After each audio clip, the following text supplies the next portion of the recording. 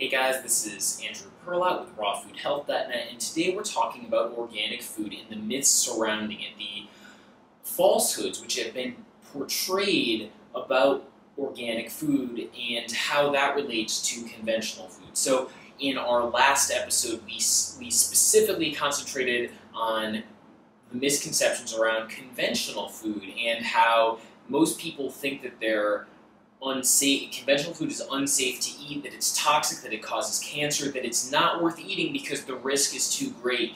And we showed statistically that that is not, in fact, the case, that the risk of eating conventional produce is extremely low. So, with that in mind, there is still a risk. It's a small one, but it's there. So, if you say, all right, I don't want to take that risk, or there are some people who have chemical sensitivities, they react very poorly to any synthetic chemical, and maybe for them it would be worth avoiding that. However, if you fall into that category, what are you going to do?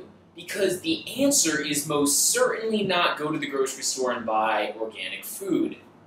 And that's what we're going to talk about today. So why is it not a good idea to just stop buying the conventional and just go and buy organic? Well, namely because you don't really understand what goes into organic food.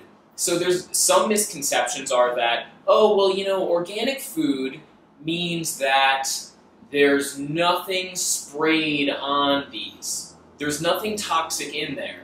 Well, actually, organic food, the USDA program, the federal program that's been set up, has nothing to do with toxicity or health. It has everything to do with naturalness. So, are you an idealistic supporter of the organic food program? Well then, may I suggest you take a look at the national list of allowed and prohibited substances, because this thing is pretty much going to crush your dreams. If you take a look at this list, you're going to find quite a few toxic substances, which is what you would expect considering that these things are specifically being used to kill insects and fungicides and generally keep crop diseases at bay. But for the purpose of doing a limited, more in-depth investigation, let's talk about one of the most commonly used pesticides, and those are copper-based pesticides. They're a good one to examine because they're an example of where naturalness is actually more toxic than synthetic chemicals. How much more toxic is it than synthetic chemicals? Toxicity in mammals is measured by acute oral toxicity, which is basically they take rats or other rodents and they give them a large dose of the chemical and they see when they die, when they develop cancers, how much does it take to hurt these things? So if we simply look at some of the information printed by the manufacturer, we can actually find what the oral toxicity is for something like copper sulfate. They clearly state that it's 300 micrograms per kilogram of body weight. The manufacturer also mentions that it tends to wash into the water, and when it does, it's fairly toxic to aquatic life. Now let's talk about Syngenta, which is something that you might use in place of copper sulfate if you were growing conventionally and using synthetic chemicals. Syngenta's oral toxicity is 5,000 milligrams per kilogram of body weight, and it's noted as being significantly less toxic to aquatic life. That means if we use those particular two chemicals, that we would be somewhere in the ballpark of 15 to 17 times more toxic to go with the organic option than to go with the synthetic. But it actually gets worse because copper sulfate and other copper-based chemicals are actually dramatically less effective than synthetic chemicals at actually keeping pests at bay, and therefore you need to apply dramatically more. Copper-based chemicals generally require several pounds per acre to be used and need to be applied more frequently, but a lot of synthetic chemicals often only require a few ounces per acre and need to be applied much less frequently. The cruel irony is that in many cases, synthetics are better for the environment than the more toxic organic chemicals. So what about multiple chemical sensitivities? A lot of people, when they eat synthetic chemicals, they just react really poorly. Well, unfortunately, if you were to test organic produce, you'd find that it is in fact covered, some of it is covered with synthetic chemicals. Why?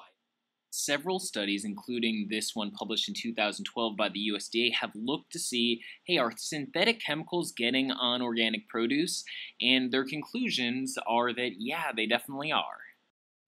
While pesticide residues are less common in organic produce than in conventional produce, detection of pesticide residues in organic produce is still common. They blame spray drift, mislabeling, post-harvest contamination, and some other factors. Now, another commonly believed thing is that organic food is more nutritious. Is there anything to that? Now, Stanford University is a pretty credible academic institution. They're not some agricultural school that's just promoting the status quo, and their review of over 200 studies, their meta-analysis, came to a very firm conclusion. There is no good evidence that organic food is more nutritious than conventional. Now, I know that some of you out there are thinking, but Andrew, what about the monarch butterflies, which are now on the verge of extinction? And what about the honeybees, which have been dying off in huge numbers? Isn't synthetic chemicals at the basis of this? I understand the urge to have a simple, big villain that you can point your finger at, but if you actually examine the data, things are much less clear-cut. I highly suggest you check out the work of Randy Oliver, who is a trained biologist who makes his living as a beekeeper, and his writings are really interesting. In particular, his article, What Happened to the Bees This Spring, really covers the complexity of the issue very well. Now, I received a large amount of negative feedback after my last video on conventional produce being safe, people basically saying that I was being a shill for the chemical industry, so I just thought I'd take a minute to make my sympathies known. I've completed a 2-week permaculture design course and put those ideologies into play in organic and permaculture farms in Asia. I have dug swales on rocky hillsides, I have dug check dams, I have planted bananas, and I have planted fruit trees, I have harvested mangoes, and I have planted rice in rice paddies, which is a back-breaking labor, let me tell you.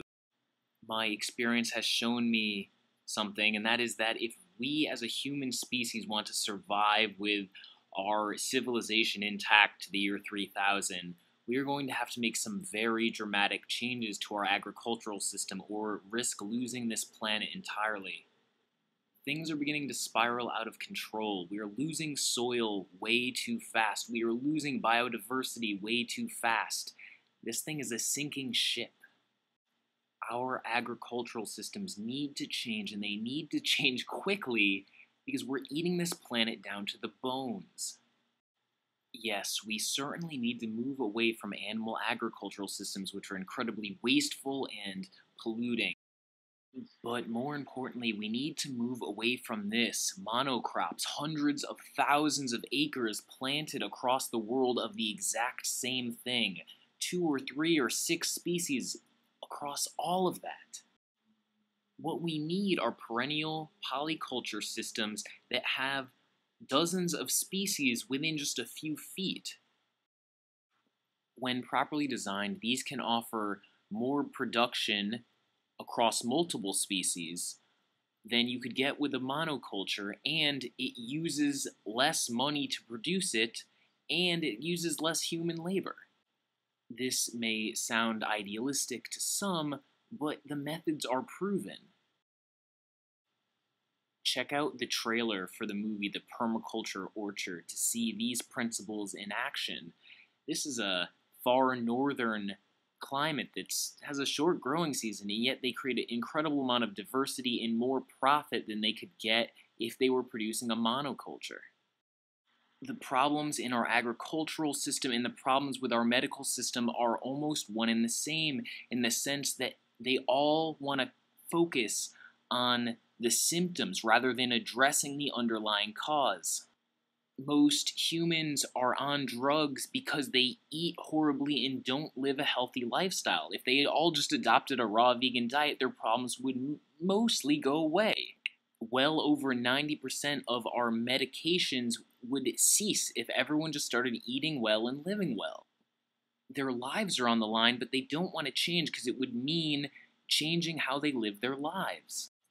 Similarly, if we were to correct our agricultural system and change it to a diverse polyculture perennial system, then we wouldn't need almost all instances of chemicals. But no one's ready to realize that their diets are horrible, that they shouldn't be eating these crazy perennial crops, that they shouldn't be eating these animals, and so things stay the same, and people fixate on conventional versus organic, but largely it's not all that important. So if you can find a good organic polyculture or perennial-based agriculture farm, absolutely support them if you know they don't spray anything. Absolutely, give them your money, build them up, but don't concentrate on organic.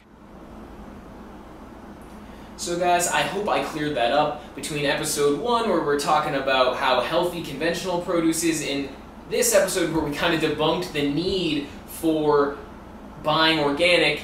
I think you should have some valuable information. I'm not saying that you shouldn't try and go out and buy from a grower who doesn't put anything on there, but those guys are rare. They're very rare. And usually it's just small-scale productions that do that. So if you can get that, awesome. And particularly if you have problems with like chemical sensitivity, probably worth your time. But going organic is not what the public thinks it is. It's not as valuable, it's not powerful, there's very little advantage to health. So my suggestion, go with the cheap, awesome produce that's available at the grocery store. It will radically improve your health. See you later, guys.